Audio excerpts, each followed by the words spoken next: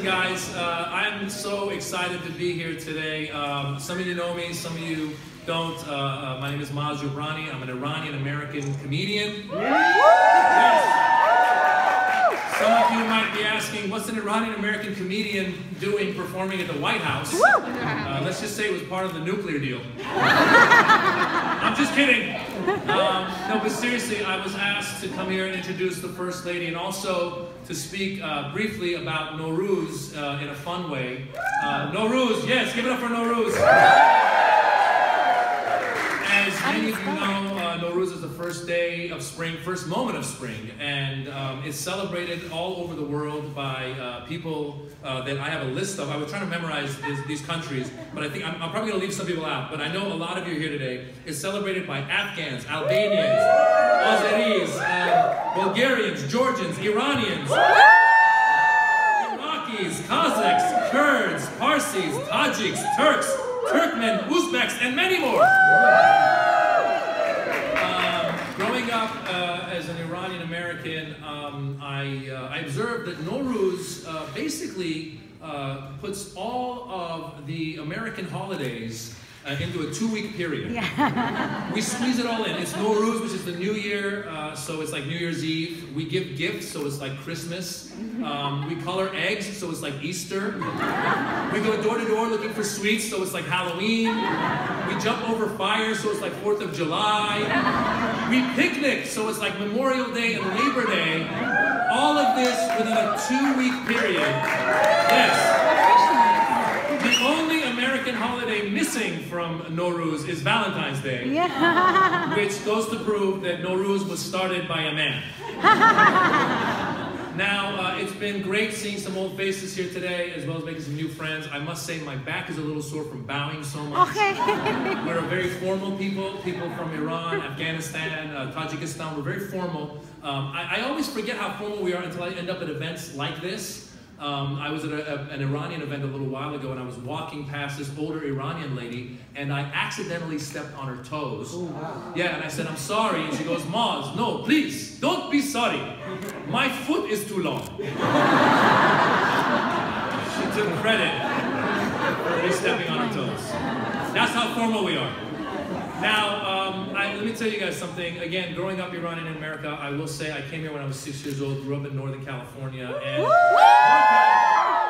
I was always a little embarrassed by my immigrant parents, as kids can be. And I used to try to blend in as much as I could. I used to play baseball. I used to eat apple pie. I would eat apple pie while playing baseball. Whatever it took to blend in. And things would be going great. I'd be at the park playing with my friends Sam, Brett, Jesse, Steve, Jason, all the Americans you can imagine. Things would be going great until my family would show up to pick me up. And they would show up in a Mercedes-Benz, which is a standard issue car for most Iranians. And the car would be packed with the entire family. I don't know if that's an immigrant thing or what, but whenever they went, even for short trips, everyone would be in the car. And my dad would be, everyone in the car, let's go, we're gonna pick up Maz 2 blocks from here. Bring grandma, bring the dialysis machine, bring the rooster. He'd love to see the rooster. And these immigrants would show up to pick me up at the park, and I would try to hide from them, but my father would call out for me in his thick Persian accent, and he would just blow my cover. He would say, Mazion, time to go home. And I would turn to my friends and say, I don't know who that is, I think he's trying to kidnap me. And my dad would say, son, you should be proud. You should be proud. We are Persian. We had an empire.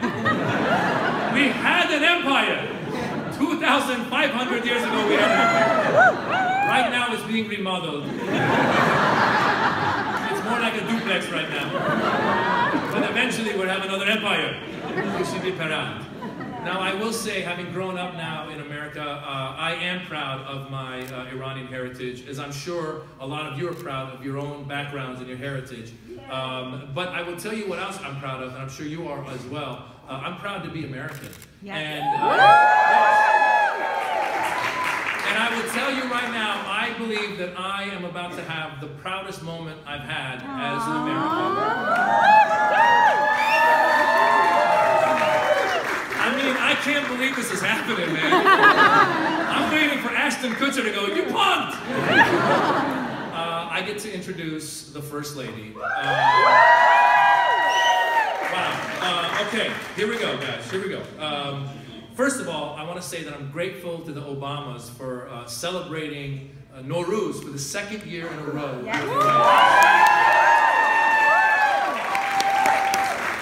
And they're recognizing that this tradition is part of the American fabric, okay? And let me tell you about the First Lady. The First Lady, I swear, every time I see her, she is an inspiration to everybody I know, as well as myself. Whenever I see her on any program, I'm not kidding, every time I watch her, I just find myself nodding and going, yeah, she's right, she's right. She's an amazing lady. Her warm smile, her gracious spirit, and her positive message is the best way to bring us all into a new spring and into Nowruz.